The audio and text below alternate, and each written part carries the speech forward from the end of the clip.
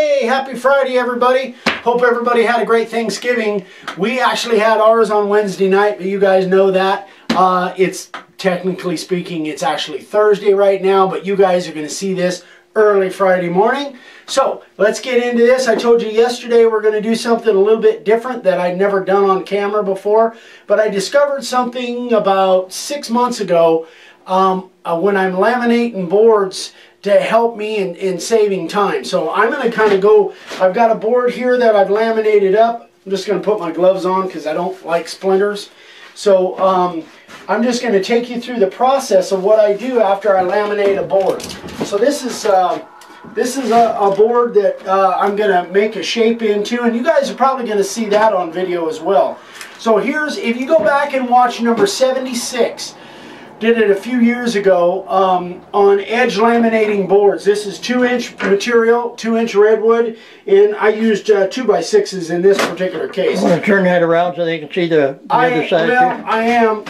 Yeah, just so they can see that you got the other clamps on there. I wasn't sure I could swing it around, but so I'm just going to take this thing off clamps and take you guys through the process of how I surface this thing down and get it ready to make a sign out of it. So I got to knock those clamps loose.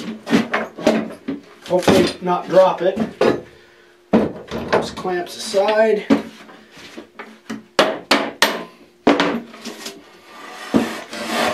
So hopefully you can stay. Now, why did you have to hammer that? Because it was stuck on the glue? Yeah, because if you look here where those grooves are, that's where the actual clamp. Oh yeah, and I'll show you a trick that I use when I get ready to use those clamps again. I've just got an old junky wood chisel, and what I do, because these clamps, if you look at it, oh by the way, this is Gorilla Glue, which I think is what I used on that 76. See how the glue kind of gets on the deal there, and it will cause these things not to slide real well. So actually I just chip that stuff off with an old wood chisel.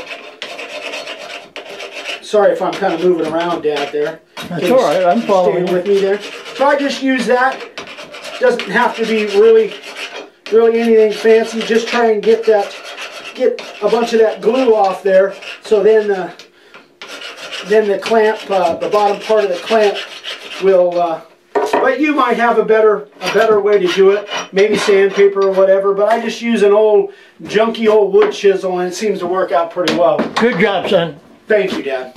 Appreciate that. All right, so got that off there. So now, as you guys will see on 76, when I use this this Gorilla Glue, in order to keep the ends, and I don't want to reiterate that a lot because you guys can see that and may already know this.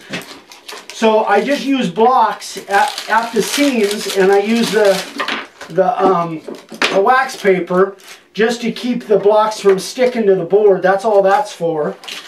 And I clamp the ends like that, so that, and then take that wax paper off of there. That keeps my ends. On this board, it wasn't very long, so I didn't really have to worry about the center too much. But I've got one out there that I did that's 4 foot long, and I had kind of a mismatch in here. So I used well, I'll go into that on a different video, I think.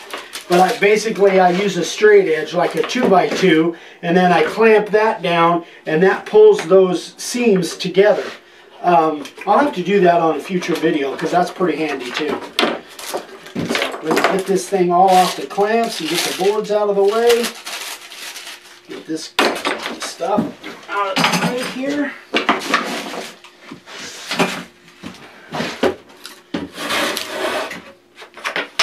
Move my blocks. So now what we have, because of this Gorilla Glue, I love this Gorilla Glue, but you can see it turns into a foam, and it kind of builds up like that. So you have a couple different ways that that I get that off of there. One way, which is actually the hard way, is use that junky old wood chisel that I have, and you can just kind of chisel that down. But that's the way I used to do it. It's not the way I do it now. So here's what we're going to do. We've got our rough belt. This is 40 or 50 grit, I'm not sure which. And all I'm going to do is I'm just going to take this down to where it's not really big bumps.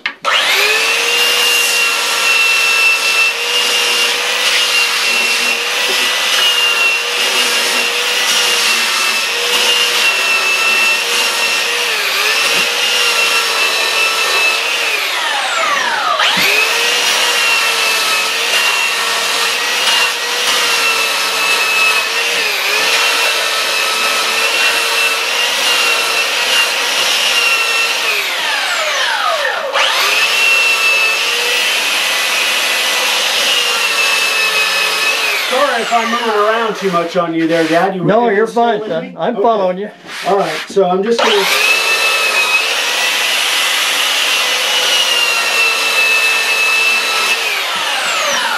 Now I'm going to go over and do the other side. I am going to put my rubber mat down, keep it from sliding off the end of the table.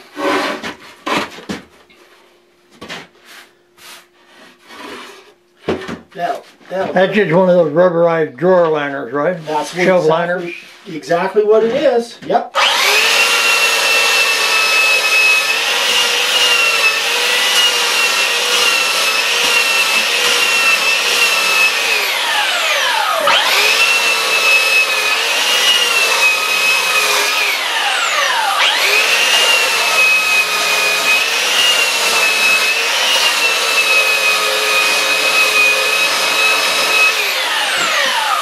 Okay, so up to this point, you guys probably have done this, seen me do this. What I used to do in order to get this down to a surface where I could do my layout, what I would do is just keep sanding it, just what I was just doing there till it all came down to the surface. But what I did, what I found, and I tried this again, I've been doing it about 6 months now, that works a little bit faster, saves actually quite a bit of time, is I found a little electric plane. This is just a little, I can't even, I think this thing was less than 100 bucks. I got it set at 1/64 deep, but it's just a little electric plane. And it takes it off in a hurry. And then from there, well, I'll just go ahead and do it. So I'll work my way from one end of the board to the next, and you'll see how it works here. Kicks out a lot of chips, so hopefully it won't be a hindrance to the camera.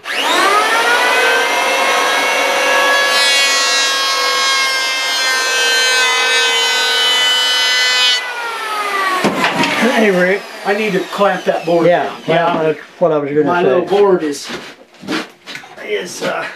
moving on us. I didn't realize the clamps came off, but hang with us, guys. Let me just clamp this this thing down. Got that side down? Yep. All right, that should help.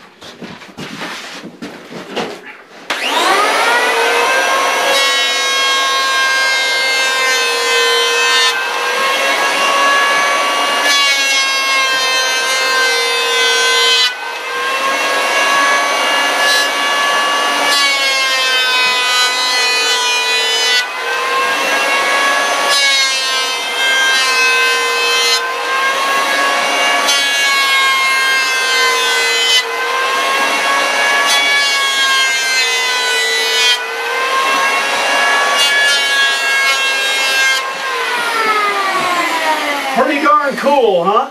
Is that I'm telling you, that just saves tons of time.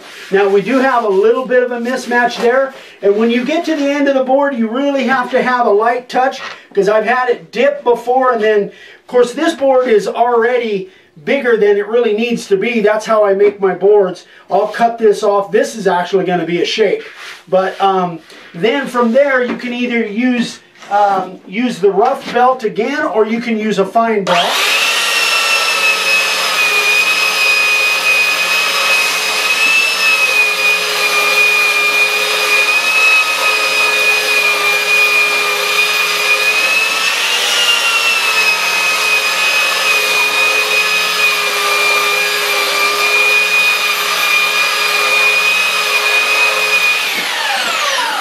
there it is. That's good enough to do my layout on. Again, it's going to be sanded off after the sign is all done anyway.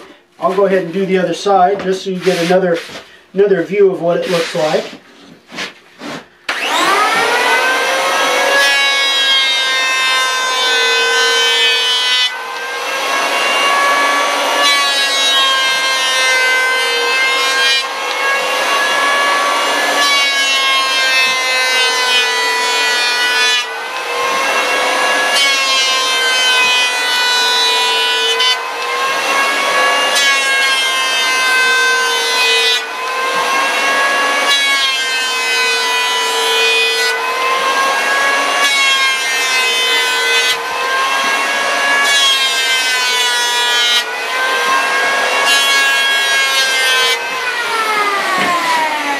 That's almost good enough just the way it is in order to start my sign.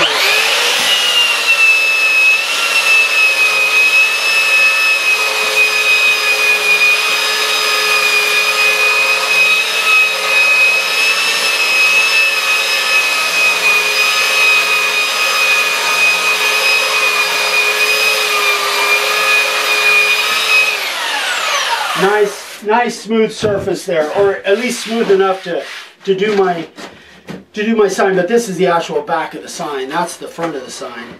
But now what I'll do is I'll putty these up, and those may end up being carved away anyway. I won't know exactly until I start my layout. But anyway, guys, that saved me. I know it saves me, gosh, at least 10, 15, 20 minutes of sanding, and it gives me a better surface to start my sign with. So I really like that little hand plane. And you, again, if you guys have a big drum sander, or you've got a big, you know, 24-inch planer, then hey, that's the way to do it. But what's brand on that planer? That's a Bosch. That's a Bosch. And it's just a little, I think it's 3-inch, if I'm not mistaken. Gosh, it's been so long, but I believe it's just 3-inch. Yep, it's just a 3-inch. And I think it was, God, I want to say it was less than $100. Maybe it was even less than that. But it's a really neat little tool. It just has saved me hours and hours and hours of time when I'm making these big boards. You can imagine on a board, this is only, you know, 18 by 24. But if you've got a big sign that's, you know, 2 foot by 6 foot long, you can imagine how much sanding that is. This thing just gets it down rough enough or smooth enough that you can just take the sander and run over, and boom, you're ready to start your sign. It does throw out a lot of chips, though. It does, yeah. You're covered in it over there. It does throw out a lot of chips. And it came with a bag, but you know me, I don't use those things. Anyway, so hope that helps, guys. That was just a video that I've been wanting to do for a while. I thought it might be worthwhile for you guys and save you some time, because it sure does me. So this sign is going along with another sign that I'm doing for a restaurant down in the south somewhere, and I think it's going to be a real fun project. So I think I'm going to take the time and do it on film for you. So you'll see the progression of those sometime in the next week or two. So we'll get them on film. So everybody have a great night. It's Friday, so we'll have a coffee and questions on Saturday morning. Tomorrow morning. Hope you guys have a great Friday night. What else do we need to tell them, Dad? That pretty well covers it. Please share our videos, you know, the same old thing. And if you're brand new to the channel, don't forget, we don't say this often enough, really. Don't forget, if you're brand new and this is your first video, don't forget to subscribe. So there'll be a subscribe button down there on the bottom somewhere. So subscribe so you see all of our videos, and we do a bunch of them. So everybody have a great night, and we will see you tomorrow morning on Coffee and Questions. Bye-bye.